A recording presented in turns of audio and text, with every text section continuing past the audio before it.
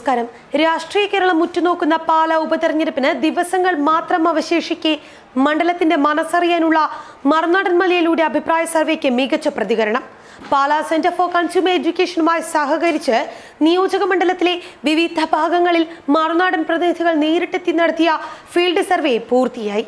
ഇതിന്റെ ഫലം ഇന്ന് ഉച്ചകഴിഞ്ഞ് 3 മണിക്ക് മറുനാടൻ മലയാളിയിലും മറുനാടൻ ടിവിയിലുമായി സംപ്രേഷണം ചെയ്യും. കഴിഞ്ഞ നിയമസഭാ തെരഞ്ഞെടുപ്പും ചെങ്ങന്നൂർ ഉപതെരഞ്ഞെടുപ്പും ലോക്സഭാ തെരഞ്ഞെടുപ്പിലുമൊക്കെ തന്നെ സർവേ നടത്തി ഏതാണ്ട് കൃത്യമായി ജനവികാരം അളക്കാൻ കഴിഞ്ഞ മറുനാടൻ മലയാളി ടീം ഇത്തവണയും വിപുലമായ രീതിയിലാണ് സർവേ നടത്തിയത്.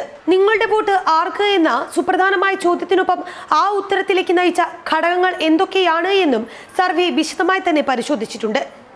കെ.എം. മാണിയുടെ നിര്യാണത്തെ തുടർന്ന് മണ്ഡലത്തിൽ സഹതാപ തരംഗമുണ്ടോ? കേരള കോൺഗ്രസിലെ വിഭാഗീയത UDFനെ ബാധിക്കുമോ? പിണറായി സർക്കാരിന്റെ വിലയിരുത്തലാകുമോ ഈ തെരഞ്ഞെടുപ്പ്?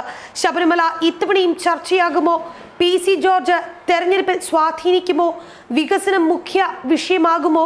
നിഷ ജോസ് കെ മാണിയെയാണോ സ്ഥാനാർത്ഥിയാക്കേണ്ടിയിരുന്നത്? തുടങ്ങി വിവിധ വിഷയങ്ങളും സർവേ പരിശോധിച്ചിട്ടുണ്ട്. വിദേശ രാജ്യങ്ങളിലും ഇന്ത്യയിലെ പ്രമുഖ ദേശീയ മാധ്യമങ്ങളും അവലംബിക്കുന്ന അതേ റാൻഡം സർവേയുടെ സ്റ്റാറ്റിക്കൽ മെത്തേഡ് തന്നെയാണ് മറുനാടൻ ടീമും അവലംബിച്ചിരിക്കുന്നത്. പ്രമുഖരായ തെരഞ്ഞെടുപ്പ് വിശകലന വിദഗ്ധരും ടീമിന്റെ ഭാഗമായിട്ടുണ്ട്. നഗരങ്ങളിലും ഗ്രാമങ്ങളിലും ബസ് സ്റ്റാൻഡുകളിലും ചന്തകളിലും ഷോപ്പിംഗ് മാളുകളിലും ഒക്കെയായി വിവിധ വിഭാഗത്തിൽപ്പെടുന്ന ജനങ്ങളെ നേരിട്ട് കണ്ടാണ് സർവേ പൂർത്തിയാക്കിയിരിക്കുന്നത്. വീടുകളിൽ നേരിട്ട് ചെന്ന് ജനവികാരം അറിയാനും സർവേ സംഘം ശ്രമിച്ചിട്ടുണ്ട്. മറുനാടൻ മലയാളിയുടെ രാഷ്ട്രീയ നിലപാടുമായി ഈ സർവേക്ക് യാതൊരു ബന്ധവുമില്ല. സർവേ ഫലത്തിനനുസരിച്ചുള്ള യാതൊരു ക്യാമ്പയിനിങ്ങും മറുനാടന്റെ ഭാഗത്തു നിന്ന് ഉണ്ടായിട്ടുമില്ല. മാത്രവുമല്ല, ഏത് സർവേകളും പ്രതിഫലിപ്പിക്കുന്നത് ആ സമയത്ത് തെരഞ്ഞെടുപ്പ് നടന്നാലുള്ള രാഷ്ട്രീയ കാലാവസ്ഥയാണ്. ഇത് വളരെ പെട്ടെന്ന് തന്നെ മാറിമറിയാം. അഭിപ്രായ സർവേകളിൽ 10% വരെ ഹ്യൂമൻ എററുകളും ഉണ്ടാകാം. ഇന്ത്യയിലും കേരളത്തിലും എക്സിറ്റ് പോളുകൾ പോലും പലതവണ മാറിമറിഞ്ഞ സംഭവങ്ങളും നേരത്തെ ഉണ്ടായിട്ടുണ്ട്. അതായത് ഏത് സർവേയിലും പോലെ തന്നെ മറുനാടനും അടിസ്ഥാനപരമായ ചില രാഷ്ട്രീയ സൂചകങ്ങളാണ് മുന്നോട്ട് വയ്ക്കുന്നത്. ഇതൊരു അന്തിമ വിധിയല്ല എന്നും പ്രേക്ഷകരെ അറിയിക്കുകയാണ്.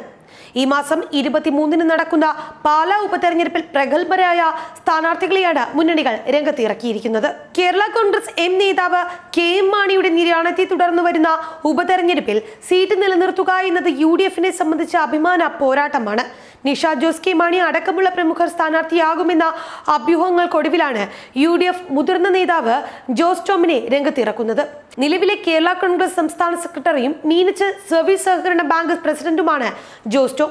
മറുഭാഗത്ത് മുതിർന്ന NCP നേതാവും ചലച്ചിത്ര നിർമ്മാതാവ്, സംവിധായകൻ, അഭിനേതാവ്, മുൻ രാജ്യാന്തര വോളിബോൾ താരം തുടങ്ങിയ വിവിധ നിലകളിൽ പ്രശസ്തനായ മാണി C. കാപ്പനെയാണ് LDF രംഗത്തിറക്കിയിരിക്കുന്നത്.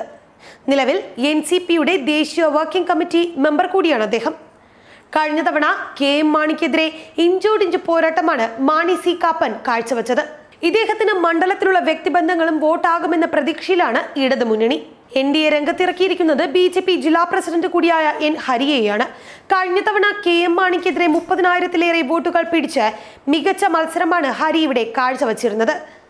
ഈ തെരഞ്ഞെടുപ്പിലും ശബരിമല മുഖ്യ വിഷയമാക്കിയാണ് BJPയുടെ പ്രചാരണം പുരോഗമിക്കുന്നത്.